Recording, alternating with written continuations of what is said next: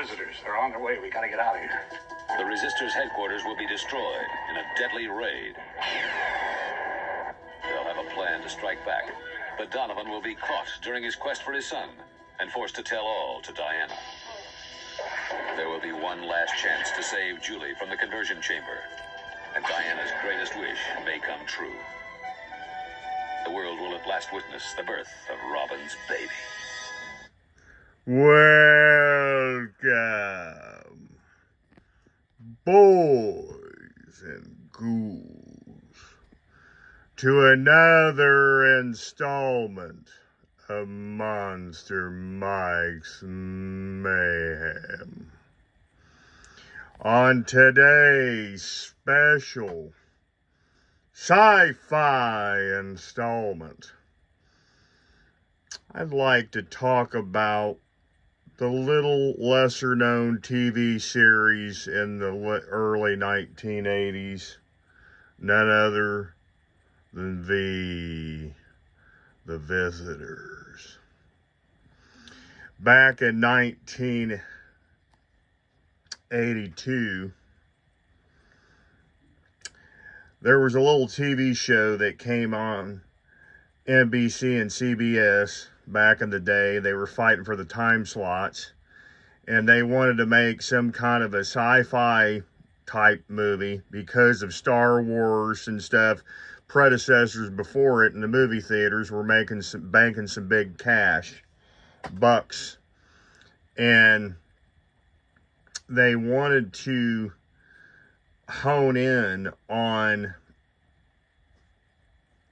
pretty much any kind of sci-fi properties they can get their hands on. And this movie script fell on the executive producer's desk back in the day, and they picked up the pilot episode and started producing this TV series. I remember being a child, very young, a little boy, maybe not so young, but you know, I guess you could consider, you know, between the ages of 9 and 10 being still pretty young. I remember sitting up with my father in our family room, tuning into this TV station and watching this series back in the day, in the early 80s, like I mentioned. This was a big deal. Back in 81, 82-ish, they started releasing these TV shows and stuff. And, you know, like with Dallas, competing with Dallas and stuff like that. And primetime TV slots like Dukes of Hazzard and Incredible Hulk and stuff. And this was supposed to be a pilot, and then it was just supposed to be a flop. And then it actually took off, and they did like a mini-series. And then they did like what they call the final battle with Michael Ironside and stuff. But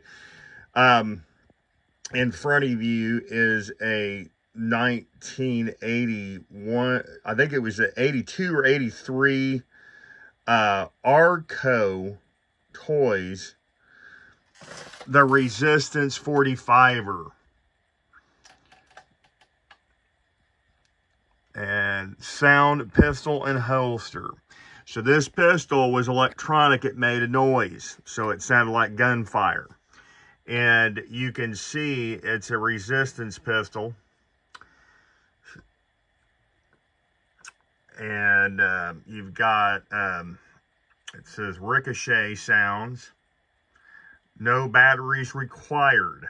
This was one of those kind of toys you would find a rack toy at your local toy store or Hook's Drug Store or Hill's Drugs, you know, Hill's, the department store back in the early 80s.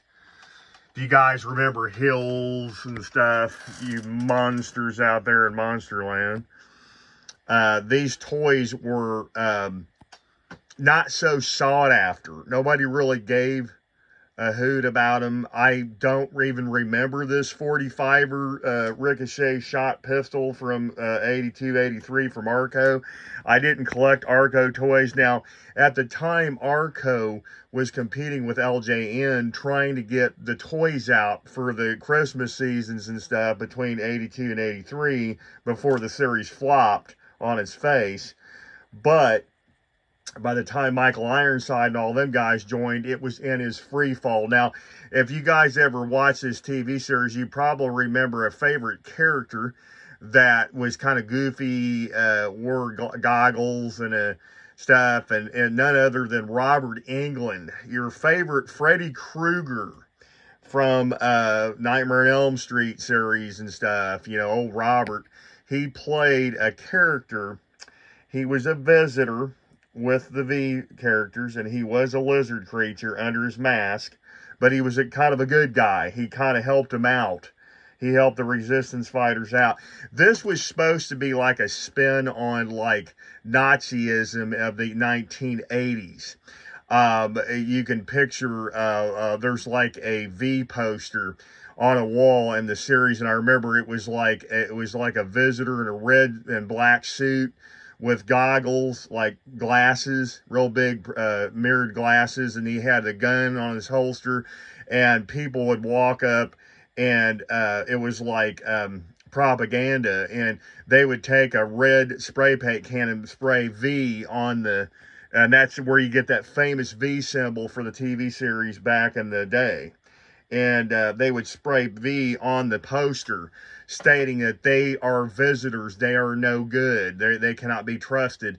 And by this miniseries conclusion, they found out that these people are here not only not to befriend us, but to actually take over the earth and use us as food and water material sources. They kind of go around and take up worlds and use them up because they need them for their, you know, personal uses. And it's kind of like one of those, you know, things with those, you know, those main things with sci-fi scary movies. The aliens are actually the bad guys, and they're really coming to peace on Earth, but it's really not peace. It's some other you know, devious scheme they got up their sleeve. So yeah, these toys were produced by a company called Arco. They went under pretty quickly. LJN followed suit a few years later. They the only thing that LJN could make, so you can see the back is just made of just a hard cardboard paper. And there's a little scan bar up there at the top to scan the toy in when you purchase it at the register.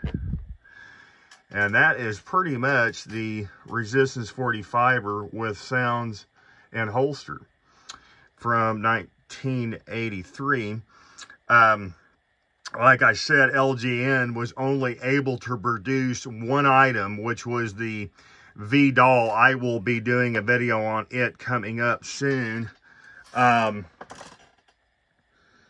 Other than that, they were planning a whole toy line of little landing shuttle crafts and resistance fighter vehicles like Jeeps and cars, and little V figures and little resistant fighter figures and stuff from with the G.I. Joe body types. And there's actual magazines back in the day that you could like find and see the actual prototypes being ready for release, but the release date was canceled because the show flopped. The miniseries went nowhere.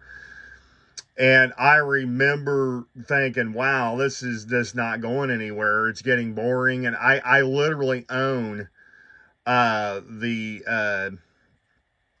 I own a box set of the miniseries and the final battle on VHS, and I own the DVD, you know, couple disc set from back in the early late 90s, early 2000s that I still own to this day.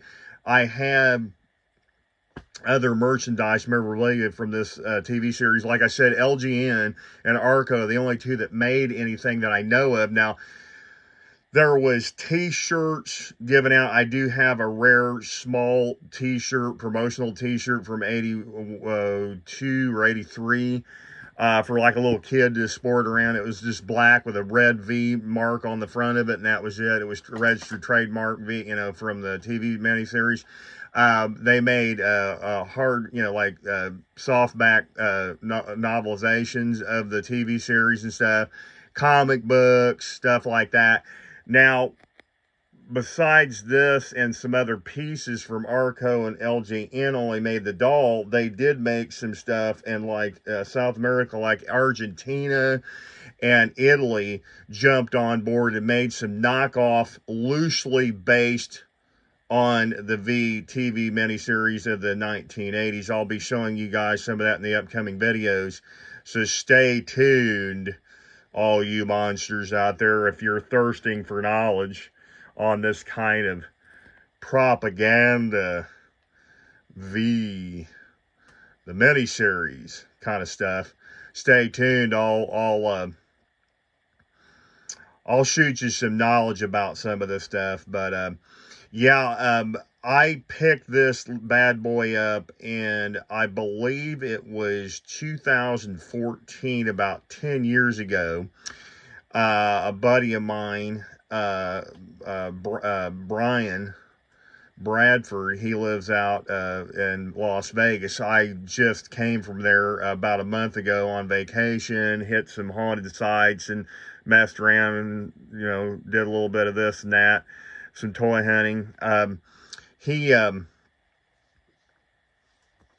has been there for years. He's lived there most of his life, and he happened to have this for sale on a Facebook group. And I very rarely buy stuff on Facebook, especially lately. I've used to buy stuff years and years ago constantly.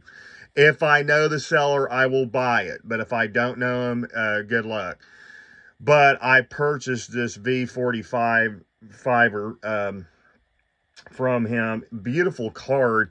I think it is missing the the official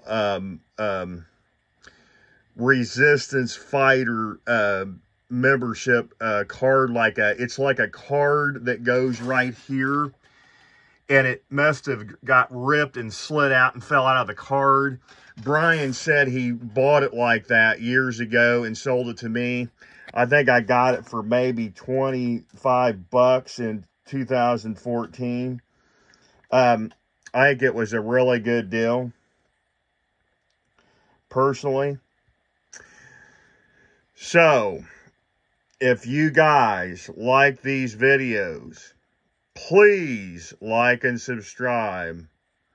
And until next time, kiddies, stay tuned and get monstified.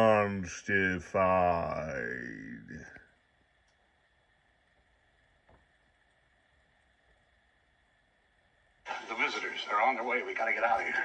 The Resistors' headquarters will be destroyed in a deadly raid. They'll have a plan to strike back, but Donovan will be caught during his quest for his son and forced to tell all to Diana. There will be one last chance to save Julie from the conversion chamber, and Diana's greatest wish may come true. The world will at last witness the birth of Robin's baby.